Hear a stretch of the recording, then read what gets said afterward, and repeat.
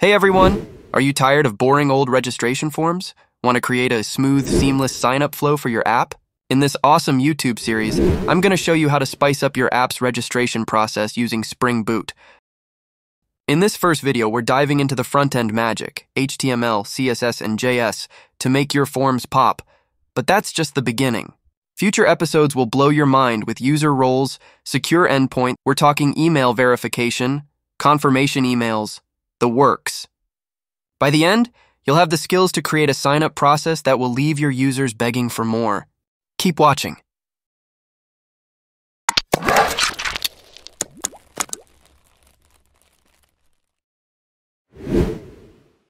To get started building our sign-up form, let's open up Visual Studio Code, which is a great free editor for web development.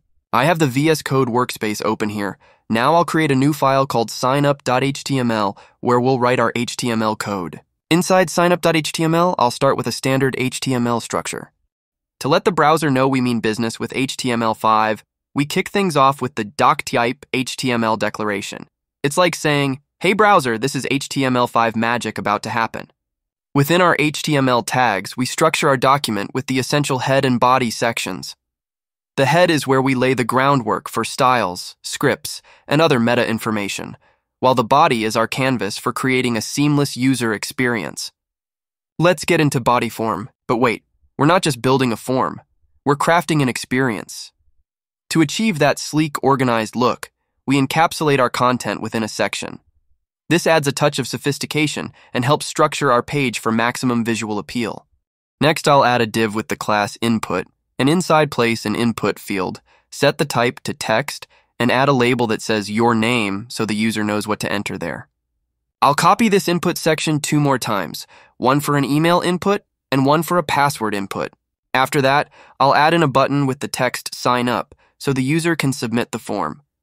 And lastly, I'll add a paragraph below with text saying, already have an account? Log in, and make the login text a link back to the login page. So in just a few simple lines of HTML code, we've created a sign-up form with inputs for name, email, and password, as well as a submission button and link to the login page. Now let's check how this looks in the browser. I'll save the file and open it up.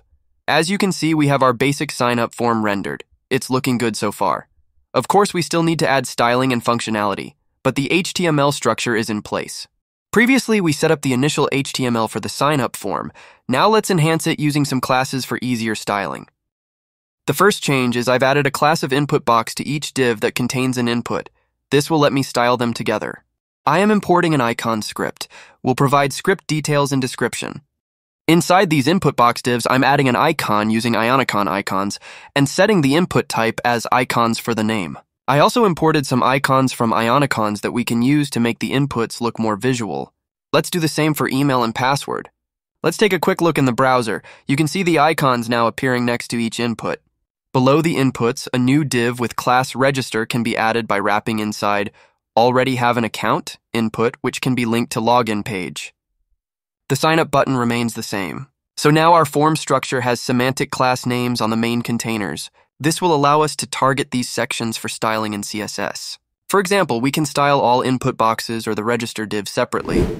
We've structured our HTML for the sign-up form. Now let's move on to styling it with CSS. CSS allows us to add visual styles like colors, fonts, layouts, effects, and more. For that first, let's create a file named style.css and link them using link attribute inside head in HTML. Let's start styling our sign-up form by adding some initial CSS. First, I'm importing the Poppins font family from Google Fonts that I want to use. We'll provide the link in the description. Next, I have some global styles on the asterisk selector to reset default margins and padding to 0. I also set box sizing to border box for easier sizing of elements. And I set the font family to our imported Poppins font so it applies globally. On the body, I use display flex to easily center content on the page. I also set align items and justify content to center to align horizontally and vertically. A min height of 100 VH makes it full screen height. And I'm adding a background image with properties for no repeat, centered positioning, and covering the size. So in summary, we've imported a custom font, reset some defaults, and added a centered layout with a background image. This provides a nice clean slate for styling our sign-up form next. Let's take a quick preview to see how these initial styles are looking before moving on. As you can see, we have our Poppins font applied, the page is centered and stretched full screen, and the background image is set up. Looking good so far. Let me know if you have any CSS questions so far in the comment section. Now styling the form section container with some nice enhancements. Setting position to relative so we can absolutely position inner elements. Adding a max width of 500 px to constrain the size. Making the background transparent so the blur effect will shine through. Applying a 2px solid border with an RGBA value to control opacity. Giving it sleek rounded corners with a 20px border radius. Using a backdrop filter for a cool frosted glass look. Centering the content cleanly using flexbox properties. Adding padding to give it some breathing room. And transitions for smooth animated effects. This will style up a great form container. For the H1 heading, setting font size to 2 rem to make it accessible. Making the text color white so it stands out boldly on the background. Aligning the text center to look sharp. This makes the heading very clear and easy to read. Let's preview how the enhanced section and H1 styles are looking. Excellent. We have a well-styled form section with the blur effect and prominent centered heading. Let me know if you have any other questions. Let's style up these input boxes for name, email, and password to really make them stand out. Setting position relative on the input box class to contain the label and icon. Adding margins between each box for clean vertical spacing. Capping the max width at 550 px to keep them aligned and consistent. Applying a bottom border to visually separate each input box. And transitions for smooth animations. For the input elements themselves, giving them 100% width to stretch across. 40 px height to allow easy tapping on mobile. Transparent background to show the cool blur. Removing borders and outlines for a clean look. 1 rem font and side padding for easy reading and spacing. White text to pop on the background. The icons are positioned absolutely to the right, sized at 1.2 rem and aligned from the top for perfect placement. The labels start halfway down with absolute positioning, then translate up smoothly on focus with CSS transitions. This creates a clean floating label effect, changing size and color on focus as well for UX. In summary, we have accessible, user-friendly input fields with proper spacing, sizing, and alignment, styled containers, icons, and animated labels. Performant transitions for interactivity. Let's preview the professional input styling. Looking awesome. We have modern animated input fields ready for user entry. Let's style up the sign up button and registration link.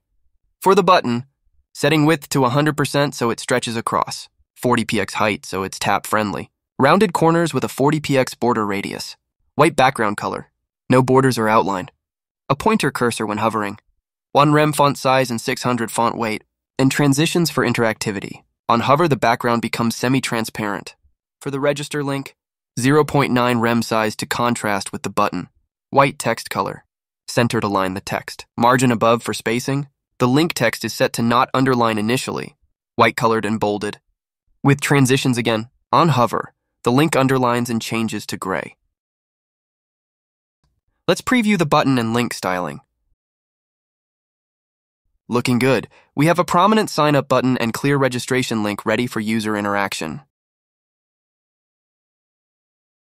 Now that we've styled up our sign up form, let's add some interactivity with JavaScript. JavaScript allows us to manipulate DOM elements, add dynamic behavior, handle user events, and more. I'll start by creating a file signup.js for our code. In the HTML head, I'll add a script tag to link this JS file. This connects the JavaScript logic to the HTML and CSS. In our JS file, I'll add an event listener for the DOM content being loaded. This code will run once the HTML is parsed. Inside, I'm selecting the form section container using query selector and saving it to a variable. I start the opacity at 0 to fade it in. After a short timeout, I add a transition property for smoothness, and set opacity to 1 to fade the form in on page load. Let's preview how this looks. Awesome! The form fades in nicely when the page loads. Next. If you want, you can add interactivity for validation, submitting, and more with JavaScript. And that concludes this front-end tutorial on coding up this sign-up form component. While we built out a solid HTML, CSS, and JavaScript foundation here, there's still more we could do to make this fully functional. In upcoming videos, I plan on creating the server-side logic using Spring Boot to actually process the form submission. This will include setting up a Spring Boot project, mapping endpoints to handle the sign-up request, connecting to a database to save the user data, returning responses for success or failure. Email verification.